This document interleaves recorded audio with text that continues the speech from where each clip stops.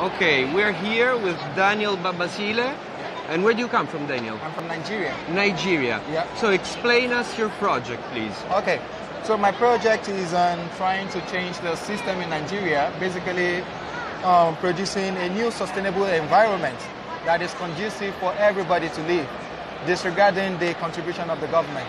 Basically, in a nutshell, that is what I do. So it's apart from the government contributions. Of course, yeah. So, because Nigeria is a very huge, big, and rich country. Yeah, rich for the government. Rich for the government. Yeah. Okay, you're from the northern part or southern part? I'm from the southern part. Southern part of Nigeria. Okay, Yeah. so what does it mean practically, your project? Like, explain us like an example. Okay, my project, first of all, is the first Fab Lab in Nigeria, which I'm very proud of. And it's because I noticed a huge gap, a huge chasm that is never going to be closed unless somebody does something about it. So the concept is like, educationally, education system in Nigeria is not good. Okay. Like I was telling earlier on, I did 3 years electrical electronics engineering, and I only went for practical twice. And when we went to the practical, they only wrote it on the board. We never did anything. Okay. So that was really bad. So just theoretical and just a little. Exactly. And Okay. so it's garbage in, garbage out. You're not learning anything really significant to make you the real engineer you would like to be. And also, in terms of like social systems, there are lots of social problems in Nigeria. Okay. Number one is electricity. Number two, water. Number three, like the educational system that I spoke about. So my concept is, how can we solve these problems? Okay. Because our government, they've been there since 1960. What have they done? Nothing. Okay. So my concept is, the citizens have to come and solve the problem React. themselves. Yeah, Okay. exactly. And how can we do it? I'm looking more into people in diaspora, Nigerians in diaspora, Africans in diaspora, that has done something relative in their field. Okay. Contributed back to your country. And I call it the 10% give back policy. And the concept of the 10%... So, from Nigerians that went out, Yeah. they worked, they made money, you're asking 10% of what they do, of their earnings. the knowledge, not their earnings. Ah, okay. The knowledge. Knowledge. Yeah. Okay. Like me, myself, I came to Germany, I learned about the Fab Lab.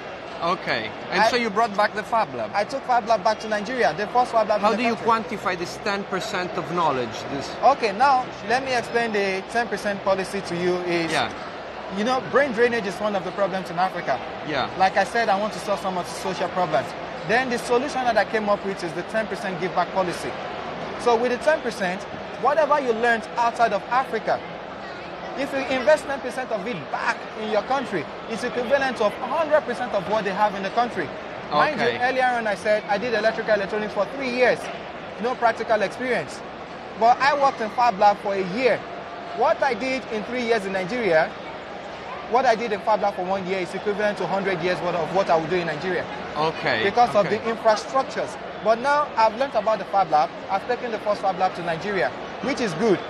And now I'm teaching the people how to solve social problems. We have done the solar panel workshop, that we did a very crazy concept on how to build a solar panel. Okay. And I can tell you a little bit more about it. So it's about like this, for example, solar panels. It's do it by yourself solar panels. Yeah. You teach. I don't teach them. Yeah. They teach themselves. They teach themselves. Yeah. Okay. So this 10%, basically, we can say like it's a matter of quantity of time that you give. Like.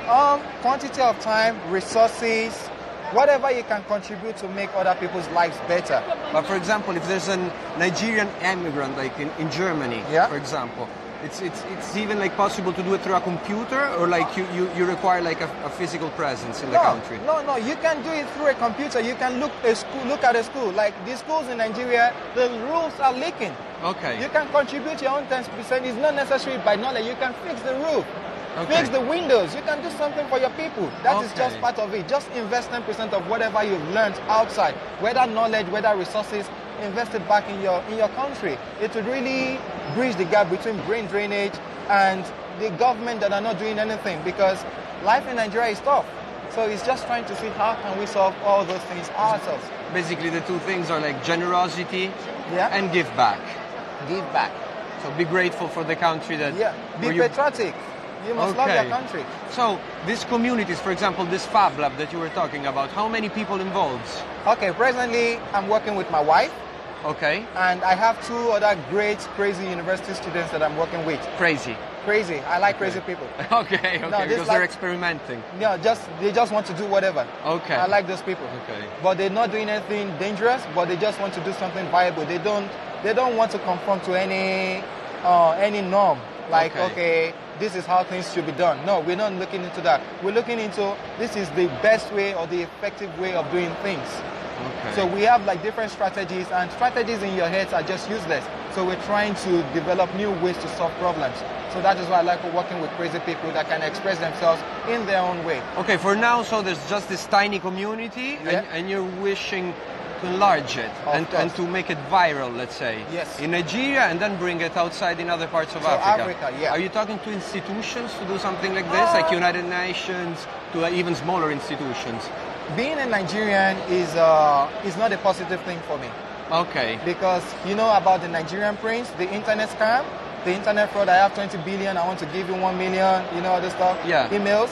It's a derogatory stuff on me.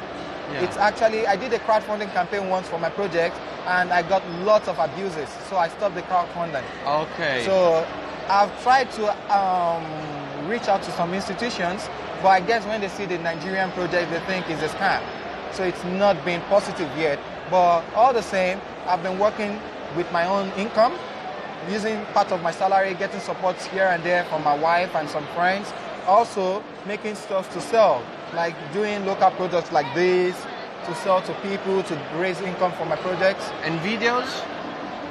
Storytelling, all this. I mean, Nigeria is famous for videos. It's Nollywood, no? It's the third. Nollywood, It's yeah. the first industry, cinema industry in all of Of Africa. course, of course. Have you tried this?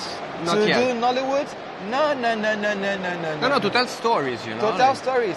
Yeah, you know, I haven't tried it because I know the stigma attached to all those things. Okay. So I'm trying to look for another approach to solve problem instead of using the normal traditional approach. Okay. So once I expand my strategies, then I can look into, can I marry these two strategies together?